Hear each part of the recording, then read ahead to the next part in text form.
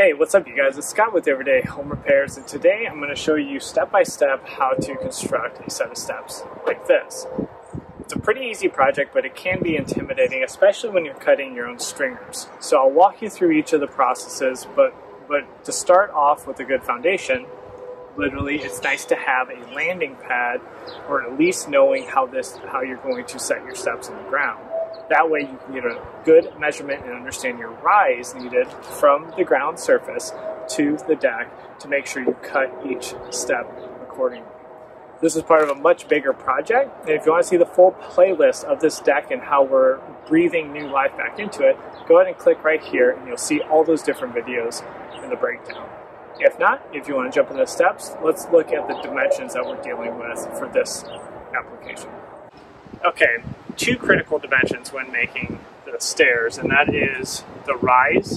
What is the distance you need to go from your surface, your landing pad, to the top of the deck boards, and then also your run.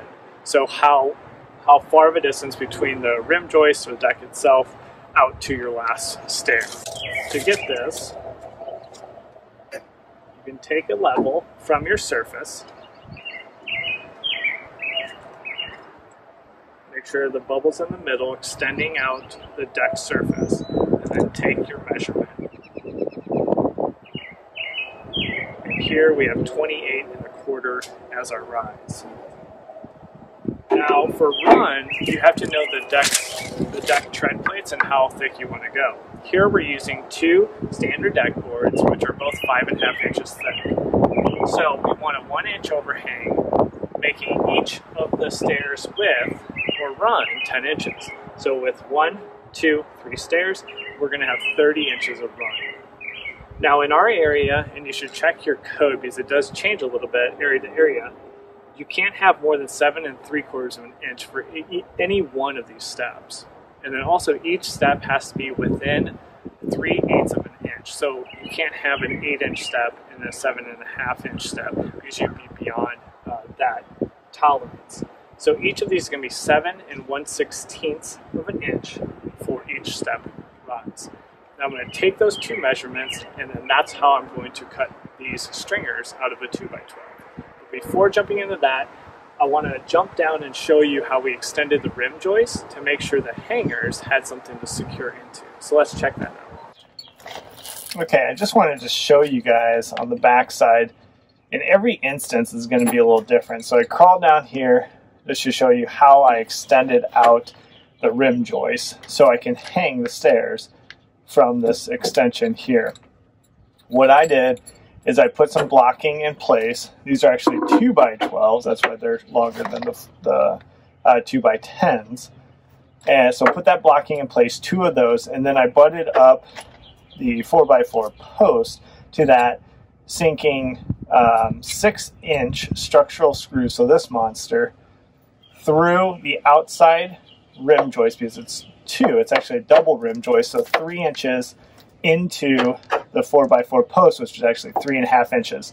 So I'm going through the double rim joist and then 3 inches into the 3½ inches of the 4x4 post there. So that's what I did for that one. And then coming this way, which you can see in the 4x4 post, I attached it to the blocking here with a 4½ inch. So that's 1 inch into the 1½ inches of depth in that block, and that's how it's secured to the blocking. So this just gives you an idea. Pretty much every instance is going to be a little bit different, so you're going to have to assess your situation, but at least you guys will see how I handled this. So now we're ready to start marking off and cutting our stringers. I just want to run through what I have here, and you'll need to do the same project. I'm using a 2x12 pressure treated board, and then a standard framing square. And the key here is to get these small gauges, which will help you mark exactly your run and your rise. Lock those in place. So I have those locked at 10 inches for my run and 7 1/16 of an inch for my rise. Then when you go along, all you're going to do is mark up and put those gauges on the edge of the board, and then do your marks, and then keep progressing down for each of your steps. And I'll show you that in a minute. What I use to cut them off mainly is just a standard skill saw.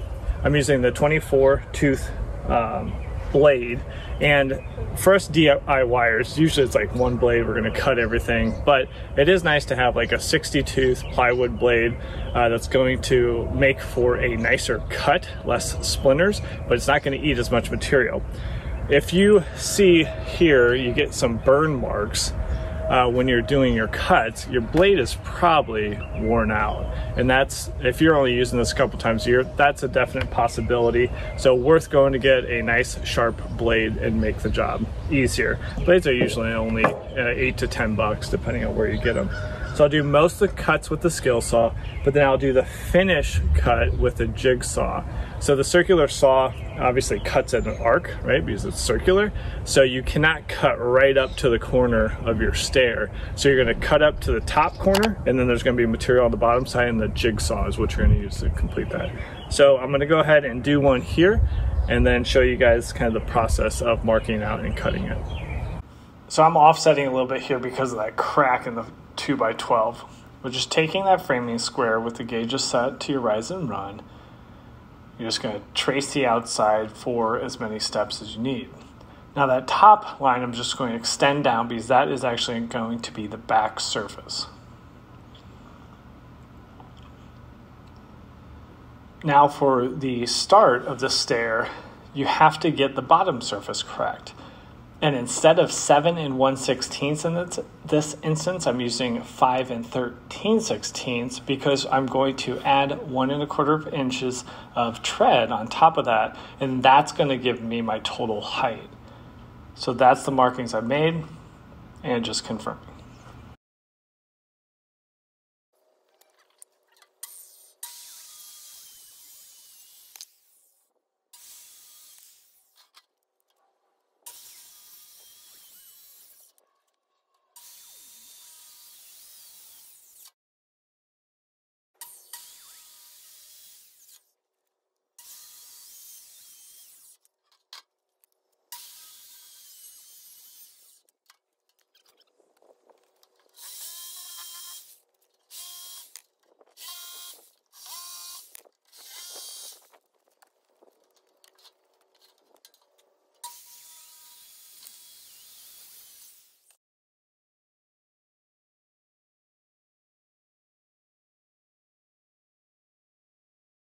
So now, before we cut the rest of them, what I would do is take your stringer out and just line it up, roughly setting it in place. And then you want to check your measurements. So it is nice to have a little bit of your tread with you, so whatever is going to be serving as that, just making sure everything is lining up to your rise that you wanted.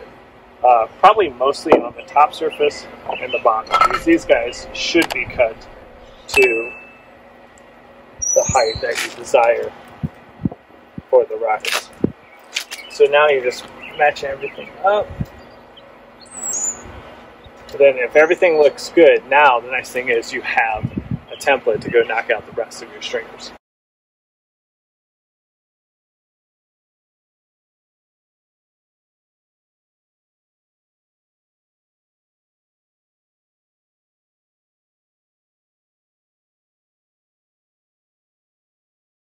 The stringers will be attached to the concrete landing pad with a pressure-treated 2x4 as a base plate.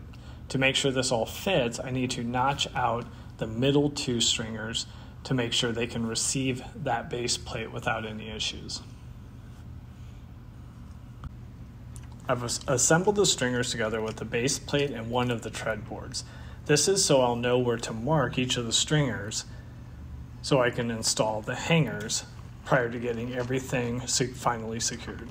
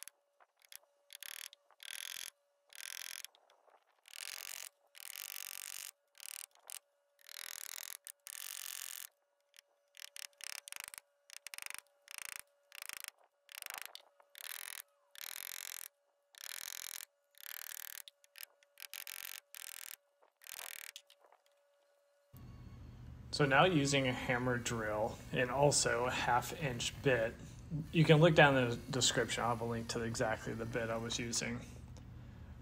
I'm going to make 2 holes here on the base plate, and that is to fit some anchors which will be holding everything secure to the landing pad.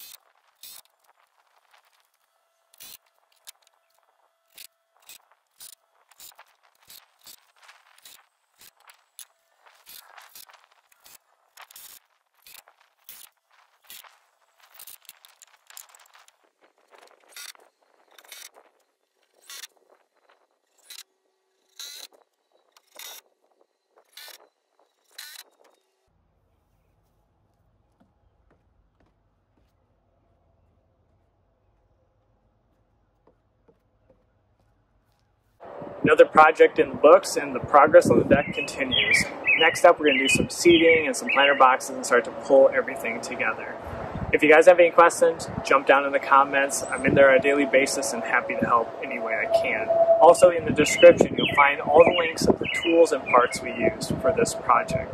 If this one helped you out, don't forget to give us a like. We always appreciate that. And subscribe to our channel as we have new videos like this coming out on a weekly basis to help you guys around the house. And we'll catch you on the next one. Take care.